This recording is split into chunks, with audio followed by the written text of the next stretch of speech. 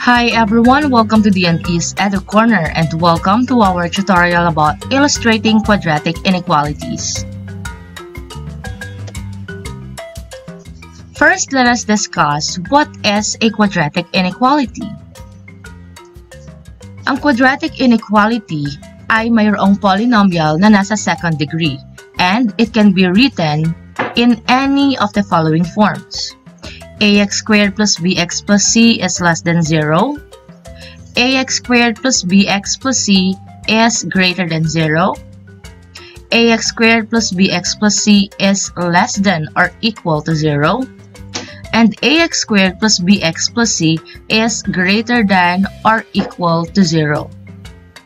Kung mapapansin natin, itong nasa mga left side ay parang nasa quadratic equation rin. Yun nga lang, gumamit tayo ng mga inequality symbols. We have less than, greater than, less than or equal to, or greater than or equal to. And kagaya nga ng nasa definition kanina, ang ating quadratic inequality ay mayroong exponent or degree na 2. So, isa siyang polynomial, ang pinakamataas na exponent ay 2. And, ang values ng a, b, at c ay real numbers at ang a natin dito ay hindi maaaring maging equal to 0. Bakit hindi maaaring maging equal to 0 ang a? Kasi kung ang a ay 0, let's say we have 0x squared, this will become 0 and mawawala yung ating quadratic term. Therefore, hindi na siya tatawaging quadratic inequality. Let's have some examples. Let us identify whether the given mathematical sentence is a quadratic inequality or not. This is our first given. X squared plus x minus 2 is greater than 0. Is it a quadratic inequality or not? Answer is quadratic inequality because ang highest degree natin dito ay 2 and kailangan gumamit ng inequality symbol kagaya nito, greater than. Let's have our next given. X squared minus 4 is equal to 0. Is it a quadratic inequality or not? The given is not a quadratic inequality.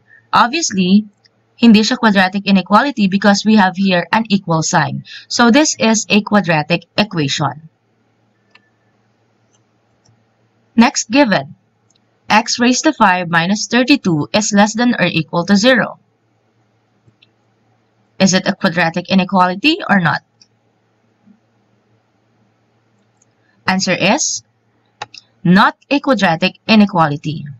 Though this given is an inequality because gumamit tayo ng inequality symbol, hindi naman ito quadratic kasi ang highest degree natin ay 5 dito sa ating given. So this is not a quadratic inequality. Next given. Negative t squared minus 2t plus 8 is greater than 0. Is it a quadratic inequality or not? The given is a quadratic inequality. So it is a quadratic inequality because our highest degree is 2 and we use an inequality symbol here which is greater than. Our next given is n times quantity n plus 4 is less than 0. Is it a quadratic inequality or not? Answer is quadratic inequality. So, sa unang tingin, mukha siyang hindi quadratic inequality kasi hindi tayo nakakakita ng exponent na 2. Ang gagawin natin kapag ganito ang given is to multiply yung monomial sa ating binomial. So, i-distribute natin yung n dito sa nasa loob ng ating parentheses. Let's try. We have n times n. We have n squared. N times 4, we have 4n. Is less than 0. So, there you have it. Mayroon na tayong degree na 2. We have n squared plus 4n is less than 0. So, that is a quadratic inequality. Kahit pa sa ating quadratic inequality ay wala tayong constant term or c, so ang c natin dito ay 0, mayroon lang tayong quadratic term at linear term, this is still a quadratic inequality. Next given.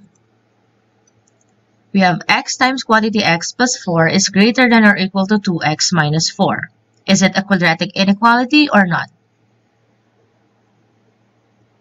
Answer is quadratic inequality. Okay? So, i-multiply muna natin itong monomial dito sa ating binomial, sa ating given inequality. So, we have x times x, we have x squared. And then x times positive 4, we have 4x. So, kopyahin lang natin yung nasa kabilang side ng inequality na 2x minus 4. And then, gawin natin 0 itong nasa kabilang side. Mag-add tayo both sides ng negative 2x plus 4. So, this will become 2x minus 2x, that's 0, and negative 4 plus 4, that is 0 also. So, ito na yung ating magiging bagong inequality. I-simplify natin ito.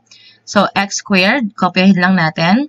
And then 4x minus 2x, that's positive 2x. And then kopyahin si positive 4 is greater than or equal to 0. So, ito na yung ating quadratic inequality na inayos natin mula dito sa ating original given. Kita natin dito na ang highest exponent natin ay 2. Okay? And we have here an inequality symbol. So, this is a quadratic inequality. Next given. We have x times quantity x squared minus 16 is less than or equal to 0. Quadratic inequality or not? So, the given is not a quadratic inequality. Kapag i-multiply natin itong x dito sa binomial, so we have x times x, that's x cubed, and then x times negative 16, that's negative 16x. Makikita natin dito na ang highest exponent natin ay 3. That's why hindi siya isang quadratic inequality. So, dapat ang ating highest degree or exponent ay 2. Now you try the following given. Determine whether each mathematical sentence is a quadratic inequality or not. Okay, first given. 0 is greater than x squared minus 4x plus 2. Quadratic inequality or not? Answer is quadratic inequality. So, kahit 0 yung nasa kabilang side ng ating inequality, that is okay. As long as we have here a quadratic term or ang pinakamataas na exponent ay 2 and we have the inequality symbol. Next given. 4b minus 5 is less than or equal to 6. Quadratic inequality or not? Answer is not quadratic. Okay, our given is a linear inequality.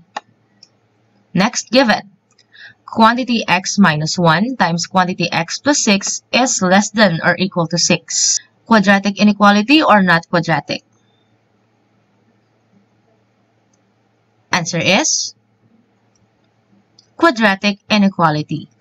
Kapag sinimplify natin yung given, lalabas dyan ay quadratic inequality. So, you just have to multiply the binomials and then maaari mong gawing 0 yung nasa kabilang side ng ating inequality. Fourth given. 3x minus 10 is less than x squared. Quadratic inequality or not? Our given is quadratic inequality.